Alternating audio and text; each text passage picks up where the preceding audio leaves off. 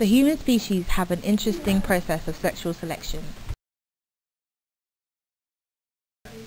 This can be shown by two types of behaviour, the first being intrasexual selection, where two males fight to get the attention of the female.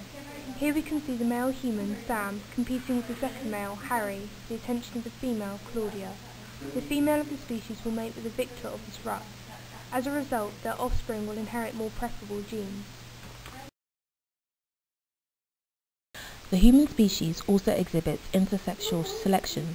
This can be seen in the preferences of the females of the species towards males who have strong jaws, large hands, and broad shoulders, and are generally taller than other prospective mating partners. These traits are preferred as they indicate a strong provider and good genes.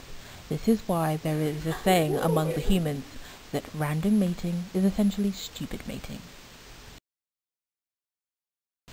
This would be all well and good, but males of the species have evolved to have a greater desire for casual mating.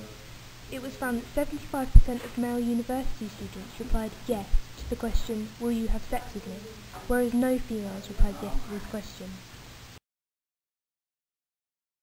Sometimes the female reacts badly to this type of behaviour and they disregard these males as future mates. The males behave in this fashion to maximise their reproductive success. However, the female of the species have not been subjected to the same evolutionary processes as multiple pairings wouldn't increase their reproductive success.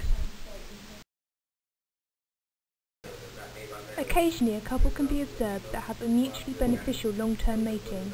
Here we can see Philip and Barbara, an example of the kind of relationship others strive for.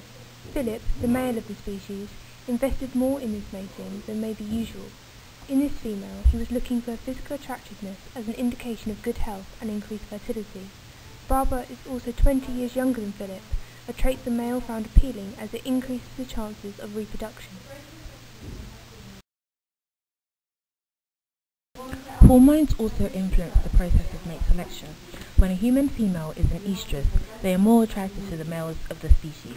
But how can the males tell when the females are fertile? It was found that lap dancers that were in estrus earned twice as many tips as those who were not. The fact that they were more fertile meant that they would appeal to males as they would be able to carry their offspring. So is this true for all humans? A study of 10,000 humans belonging to 37 different cultures found that universally, humans look for similar things in long-term mates. Females of the species desire a male with good financial prospects and potential for resource acquisition.